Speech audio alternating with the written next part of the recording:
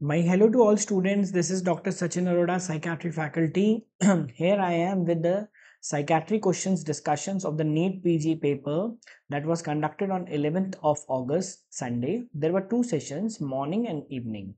I have tried to recall as many questions as I could, and I could recall 5 questions in the morning and 6 questions in the afternoon session related to psychiatry.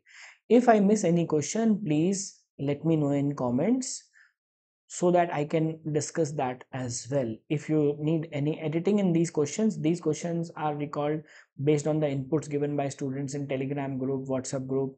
So if there is still any input from your side, let me know. Let's start the discussion. Question number 1, morning session. A 45-year-old female has a feeling of nervousness, feeling tense, having stomach upset with heartburn. All these are anxiety symptoms. Nervousness, some students said nervousness, some said tense, upset, heartburn, dyspepsia, and diarrhea since many years. Many years means the duration is at least more than 6 months. An anxiety symptom more than 6 months, we are talking about GAD, generalized anxiety disorder. Anxiety has physical symptoms like palpitation, tremor, tachycardia, and tingling of extremity is a part of anxiety symptom. The other symptom here are not neurotic symptom, they are psychotic symptom. Idea of reference is a psychotic symptom. People are talking about me. He feels. Hallucination is a psychotic symptom, perception without stimulus. Neologism is also a psychotic symptom. Yes, GAD runs in families. It is a heritable disorder. So the answer of first question is C, tingling numbness. Tingling numbness, paresthesias, they are a symptom of anxiety. All other options are psychotic symptoms. Next question. Which of the following drug used in ADHD is SNRI? Now, students were knowing atomoxetine is NRI, norepinephrine reuptake inhibitor, used in ADHD.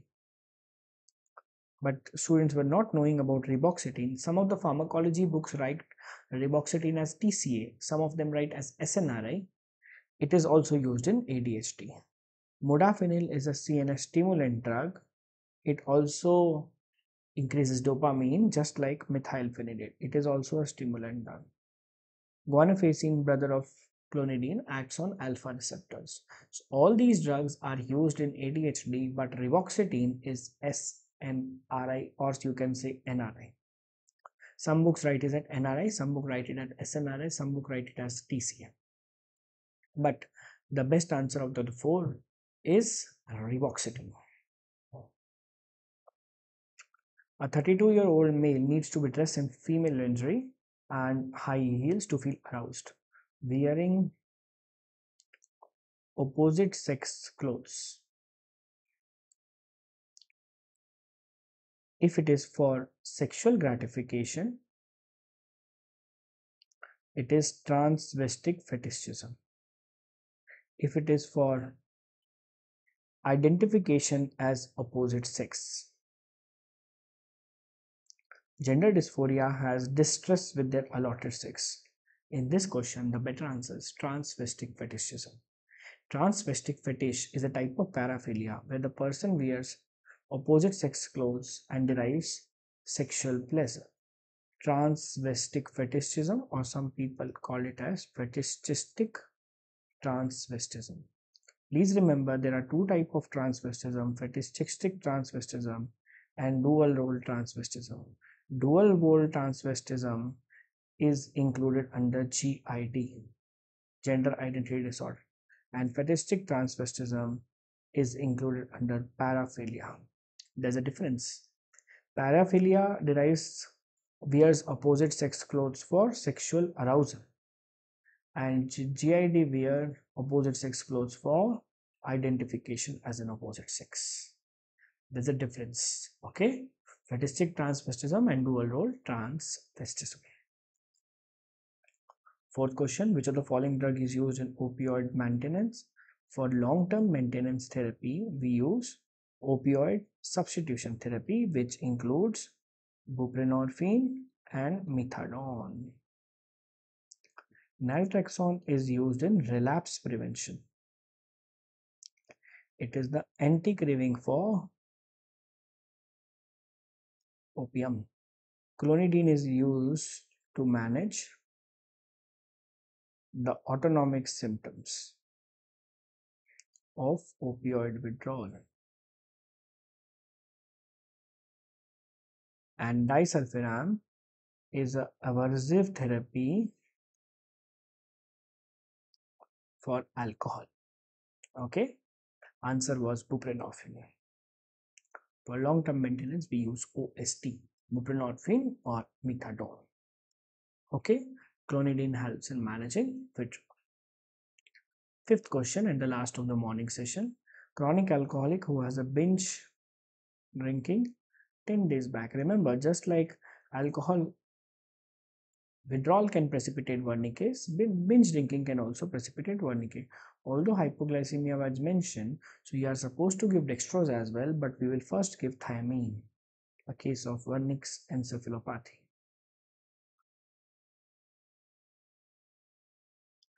In Wernicke, we first give thiamine followed by dextrose because thiamine deficiency first needs to be corrected, and if we give dextrose first, it further utilizes thiamine in its metabolism and causes thiamine deficiency. So first Wernicke's give thiamine, then give dextrose. Some student got confused looking at hypoglycemia and marked dextrose. So first thiamine in Wernicke, alcoholic unconscious, think about Wernicke's. This was the morning session 5 questions. Okay, let's talk about the evening session 6 questions. First one, a 30-year-old male is calm and charming in front of a psychiatrist, behaves good with family member, but when he's out, he bunks classes, breaks traffic rules, often gets into fights with the friends, involved in police interrogation also. So legal, court goes towards antisocial. Police matters. Yes, antisocial people are also manipulative, so they will behave good with one person and not good. Narcissistic are the people who have self-love. They will not be involved in legal matters. Schizotypal are the people who have odd beliefs, magical thinking. And paranoid are the people who are suspicious. This question was doable based on the concept legal, court, police cases, breaks rules, love to break the rules, involves in fight with a friend, antisocial. It is an adult version of CD. Oppositional defiant disorder becomes conduct disorder in adolescence, and that becomes antisocial in adulthood. Okay, next question. 25-year-old female was referred to a psychiatrist from plastic surgeon, entire face change, repeatedly checks like an OCD, her face in the mirror. She would constantly examine herself on utensil and spoon, complaining about spots and blemishes that are not present. She wouldn't change her mind. The diagnosis is body dysmorphic disorder with poor insight, or you can say body dysmorphic disorder delusional. Because there was delusional, so some students marked it as antipsychotic. Yes, in delusional we do use antipsychotic, but not as a monotherapy. If it is delusional, the best answer according to me would have been SSRI plus antipsychotic. But since both of them are given as different options, remember body dysmorphic disorder is actually a neurotic disorder. It comes under OCD and related disorders. So the first line of treatment mentioned in book for body dysmorphic disorder is SSRI.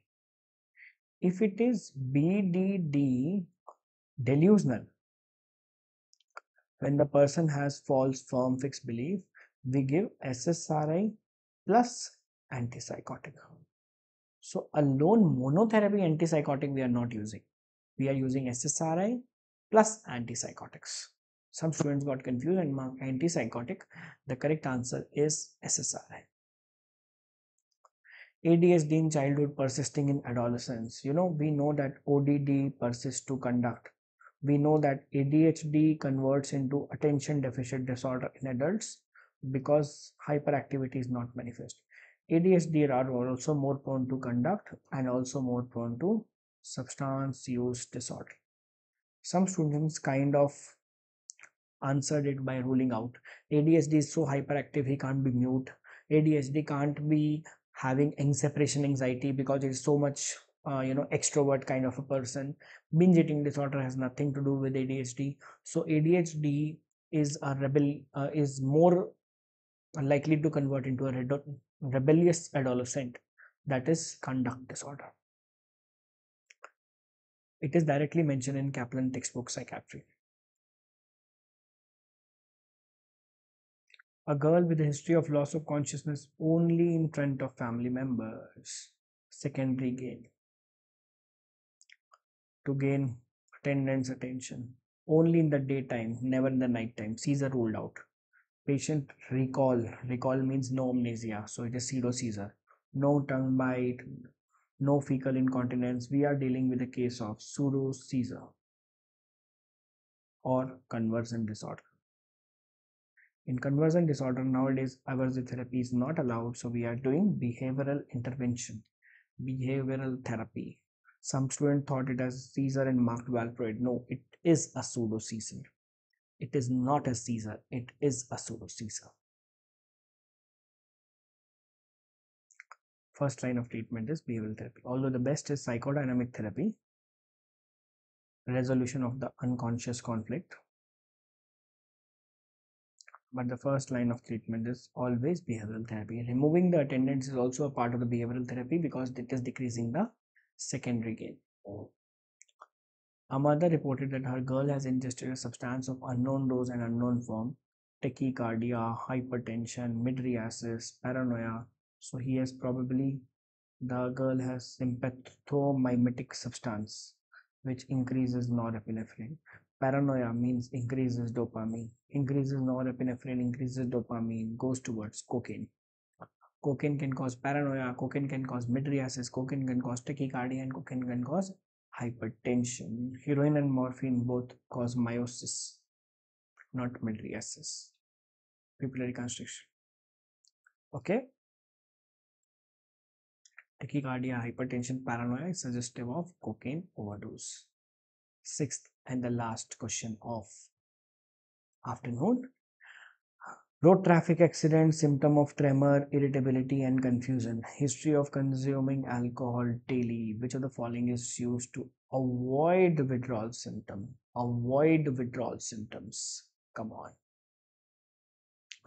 It is a case of alcohol withdrawal for which treatment and prevention both is benzodiazepine, lorazepam. We don't use SSRI here. We don't use bupropion for smoking cessation. We don't use fomepizole here. For prevention and treatment of withdrawal symptom, both of the cases we use the drug called benzodiazepine. These are 5 plus 6, 11 questions. There was one more question discussed by pharmacology people, SSRI, sertraline toxicity, along with some MAO inhibitor, some TCA. What is the antidote of choice for serotonin syndrome? I don't have all the options, but I'm sure it is discussed by pharmacology people. Cyproheptadine.